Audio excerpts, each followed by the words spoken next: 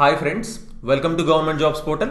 So మన Rrb Ntpc August 9th general awareness లో 10 questions ఈ వీడియోలో చూద్దామండి. సో ప్రతిరోజు ఈవినింగ్ 4 o'clock కి మనం ఈ జనరల్ అవేర్నెస్ లో 10 క్వశ్చన్స్ అనేవి అప్లోడ్ చేయడం జరుగుతుందన్నమాట. సో తప్పకుండా మా ఛానల్ కి సబ్స్క్రైబ్ చేసుకోండి. అలాగే ఈ వీడియోస్ ని తప్పకుండా మీ ఫ్రెండ్స్ అందరికి షేర్ చేయండి. అలాగే GJP Telugu అనే మా ఆండ్రాయిడ్ యాప్ ని మీరు డౌన్లోడ్ చేసుకొని రీజనింగ్ మరియు అరిథమెటిక్ క్లాసెస్ జాయిన్ అవ్వచ్చు.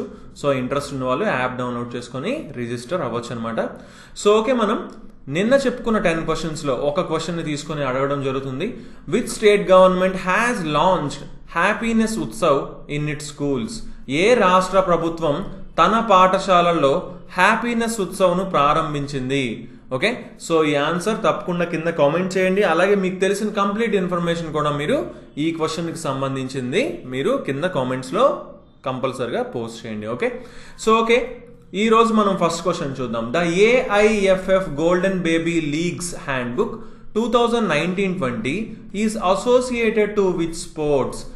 AIFF golden baby leagues handbook 2019-20 ఏ క్రీడతో సంబంధం కలిగి ఉంది అంటున్నారు. ఓకే, ఏ క్రీడ అండి? ఫుట్బాల్. ఏ గేమ్? ఫుట్బాల్ అనమాట. ఓకే, యూనియన్ స్పోర్ట్స్ మినిస్టర్ అయిన కిరణ్ రిజిజు వచ్చేసి రీసెంట్ గా ఈ లీగ్ బుక్ అనేది, గోల్డెన్ బేబీ లీగ్ బుక్ అనేది లాంచ్ చేయడం అనేది జరిగిందనమాట. ఓకేనండి, సో ఏంటి? ఏ స్పోర్ట్ కి సంబంధించింది? ఫుట్బాల్ కి సంబంధించింది. సో నెక్స్ట్ క్వశ్చన్ మనం చూద్దాం. Which union territory cricket association has been granted the status of a full member of the BCCI? A union territory cricket association కు BCCI పూర్తి సభ్యుని హోదా లభించింది, ఇచ్చింది అంటున్నారు. ఎవరికి ఇచ్చింది full member status?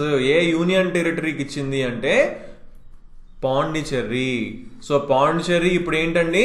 Full member status ని పొందింది. ఓకేనండి, సో ఫుల్ స్టేటస్ కలిగింది కాబట్టి పాండిచెర్రీకి ఇంకా ఓటింగ్ కూడా మెంబర్ అవుతుంది అనమాట. ఓకే, సో క్యాప్ అని పిలుస్తాం. ఏంటి? Cricket association of పాండిచెర్రీని short form లో క్యాప్ అంటాం. సో క్యాప్ వచ్చేసి ఇప్పుడు ఓటింగ్ కూడా ఎలిజిబుల్ అవుతుంది, ఎందుకంటే BCCI ఫుల్ మెంబర్ కాబట్టి. ఓకేనండి, సో నెక్స్ట్ క్వశ్చన్ మనం చూద్దాం. The first ever global conference for media freedom was held in which city? Media స్వేచ్ఛ కోసం మొట్టమొదటి గ్లోబల్ కాన్ఫరెన్స్ ఏ నగరంలో జరిగింది? మీడియా స్వేచ్ఛ కోసం అండి. ఎక్కడ జరిగింది అంటే లండన్ లో జరిగింది. ఎవరు దీన్ని హోస్ట్ చేశారంటే యునైటెడ్ కింగ్డమ్, UK మరియు కెనడా ఇద్దరు కలిసి దీన్ని హోస్ట్ చేయడం అనేది జరిగింది. ఎక్కడ? లండన్ లో. ఓకేనండి, సో ఇది కూడా ఒక ఇంపార్టెంట్ బిట్ కింద మనం చెప్పుకోవచ్చు అనమాట. ఓకే, సో నెక్స్ట్ క్వశ్చన్ మనం చూద్దాం. Which country currency has been awarded with the best bank note for 2018 by the international bank society? చూడండి, ఇంటర్నేషనల్ బ్యాంక్ సొసైటీ IBNS అండి, ఇది IBNS 2018 సంవత్సరానికి ఉత్తమ బ్యాంక్ నోట్ గా ఏ దేశ కరెన్సీని ప్రదానం చేసింది అంటున్నారు. ఉత్తమ బ్యాంక్ నోట్ గా ఏ దేశ కరెన్సీకి ఈ అవార్డుని ప్రదానం చేశారు అని అడుగుతున్నారు. ఏ దేశం అండి? కెనడా.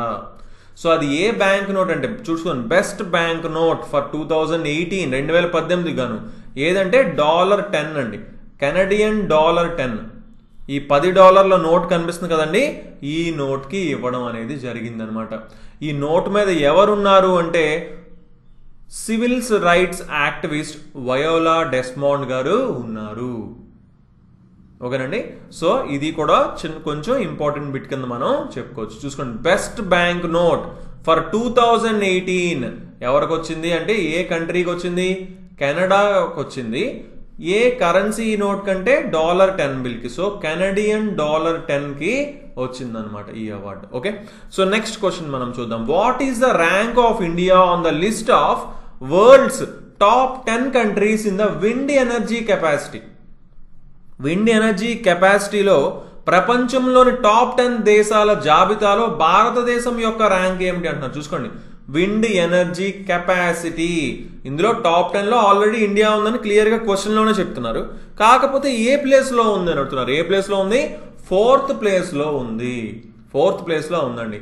ఫస్ట్ ప్లేస్ లో ఏముంది?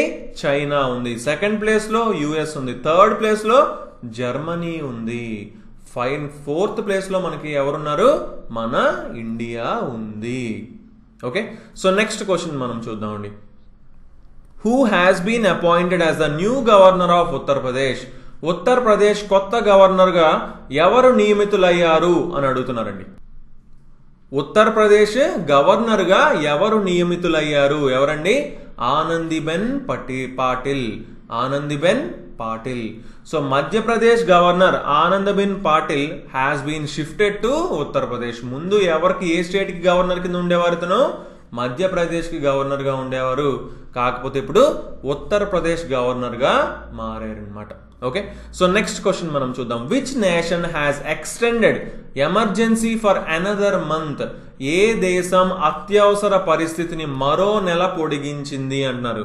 ఏ దేశం అండి? శ్రీలంక. మనకి తెలుసు అక్కడ ఈస్టర్ సండే రోజు మనకి అటాక్స్ అనేవి జరిగాయి. 250 మంది సుమారుగా చనిపోయారు. సో అందుకని అప్పుడు ఎమర్జెన్సీ అనేది ప్రకటించడం జరిగింది. దీన్ని ఇంకొక 1 month ఎక్స్టెండ్ అనేది చేయడం జరిగింది. దేని గురించి అంటే పబ్లిక్ సెక్యూరిటీ గురించి అండి. ఓకే, పబ్లిక్ సెక్యూరిటీ గురించి మరొక 1 month ఎమర్జెన్సీని అనేది ఎక్స్టెండ్ చేయడం జరిగింది అనమాట. ఓకే, సో నెక్స్ట్ క్వశ్చన్ మనం చూద్దాం. When is national broadcasting day observed every year in India? భారతదేశంలో ప్రతి సంవత్సరం జాతీయ ప్రసార దినోత్సవం ఎప్పుడు జరుపుకుంటారు అంటున్నారు. నేషనల్ బ్రాడ్కాస్టింగ్ డే, జాతీయ ప్రసార దినోత్సవం ఎప్పుడు జరుపుకుంటారంటే జూలై 23న జరుపుకుంటారు. ఓకేనండి, జూలై 23న జరుపుకుంటారు. ఎందుకు అంటే 1927లో ఇదే రోజున జూలై 23నే 1927లో ఇండియన్ బ్రాడ్కాస్టింగ్ కంపెనీ అనేది స్టార్ట్ అయ్యింది. Okay, Indian broadcasting company began organised radio broadcasting from Bombay station. So Bombay station నుంచి రేడియో బ్రాడ్కాస్టింగ్ అనేది స్టార్ట్ చేయడం జరిగింది అనమాట 1927 జూలై 23 నుంచి. ఓకే, సో నెక్స్ట్ క్వశ్చన్ మనం చూద్దాం. Which government department has initiated no bill no payment campaign on complaints about vendors charging money ఆర్బిట్రరీలీ? చూడండి, విక్రేతలు ఏకపక్షంగా డబ్బు వసూలు చేస్తున్నారనే ఫిర్యాదులపై నో బిల్లు లేకపోతే చెల్లింపు లేదనమాట. వాళ్ళు ఒకవేళ బిల్లు మనకు ఇవ్వలేదనుకోండి, మనం ఇంకా తిరిగి డబ్బులు వాళ్ళకి అసలు మనం చెల్లించక్కర్లేదు అనేది ఏ ప్రభుత్వ శాఖ ప్రారంభించింది అంటే ఇండియన్ రైల్వేస్ అనేది స్టార్ట్ చేసింది అనమాట. క్లియర్గా ఎందుకంటే ఇప్పుడు మనకి ట్రైన్స్లోని ఫుడ్ తీసుకునేటప్పుడు బిల్లు ఇవ్వలేదు అనుకోండి, సో ఒక్కొక్కరికి ఒక్కొక్క రేట్ చెప్పొచ్చు, ఒక్కొక్కలా అమ్మచ్చు. సో అందుకోసం అని చెప్పేసి ఒకవేళ బిల్లు ఇవ్వకపోతే no bill no payment. So bill ఇవ్వకపోతే ఇంకా మనం డబ్బులు అనేవి ఇవ్వక్కర్లేదు. సో అనే దీంతో ఈ మోటోతో ఇండియన్ రైల్వేస్ ఇది స్టార్ట్ చేసింది అనమాట. ఓకేనండి, సో నెక్స్ట్ క్వశ్చన్ మనం చూద్దాం. Who is the author of the book darkness to light? Darkness to light అనే ఈ పుస్తకం యొక్క రచయిత ఎవరు అంటున్నారు. ఎవరండి? లామెర్ ఓడోమ్. ఇతను ఒక అమెరికన్ ప్రొఫెషనల్ బాస్కెట్బాల్ ప్లేయర్ అండి. ఇతను ఒక బాస్కెట్బాల్ ప్లేయర్. ఈ బుక్ లో ఏం రాశారంటే అతని యొక్క డార్క్ సీక్రెట్స్ అనేవి ఇందులో రాయడం జరిగిందనమాట. ఇతను కోలోయ్ కర్దాషియన్ కి ఎక్స్ హస్బెండ్ అండి ఇతను. సో ఈ కర్దాషియన్ అనేవారు ఈ మీడియా పర్సనాలిటీ, అలాగే ఒక మోడల్, అలాగే ఒక బిజినెస్ ఉమెన్, అలాగే ఒక ఎంటర్ప్రెన్యూర్, చాలా ఫేమస్. సో అతని ఆవిడ ఎక్స్ హస్బెండ్ అనమాట ఇతను. సో ఇతను ఈ బుక్ లో ఏం రాశారంటే అతని లైఫ్ లో జరిగిన డార్క్ సీక్రెట్స్ అని, అతని డ్రగ్స్, ఆల్కహాల్, ఈ ఎడిక్షన్స్ ఎక్కడి నుంచి డార్క్నెస్ టు లైట్ అని క్లియర్గా ఇక్కడ మెన్షన్ చేశారు మనకి. సో అతను అవన్నీ అతని లైఫ్ లో ఎలా పాస్ అయ్యాయి, అవన్నీ మళ్ళీ వాటి నుంచి ఎలా బయటకు వచ్చాడు అనేవి ఇవన్నీ కూడా ఈ డార్క్నెస్ టు లైట్ అనే ఈ బుక్ లోని చెప్పడం అనేది జరిగింది అనమాట ఇతను. Okay, so who is the author of the book darkness to light అంటే లామెర్ ఓడోమ్. ఓకేనండి, సో ఓకే గైస్, మనం ఈ వీడియోలో 10 క్వశ్చన్స్ చూడడం జరిగింది.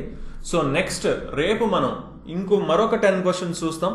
సో తప్పకుండా మా ఛానల్కి సబ్స్క్రైబ్ చేసుకోండి. అలాగే ఈ వీడియోస్ని తప్పకుండా మీ ఫ్రెండ్స్ అందరికీ షేర్ చేయండి. అండ్ కంపల్సరీగా నచ్చితే ఈ వీడియోని తప్పకుండా లైక్ చేయండి అండ్ మీ విలువైన కామెంట్స్ని మనకి కింద మనం తెలిపితే మనం వాటి బట్టి మనం నెక్స్ట్ వీడియోస్ కూడా మనం ప్లాన్ చేయడం జరుగుతుంది అనమాట. So thanks for watching and have a nice day. Bye.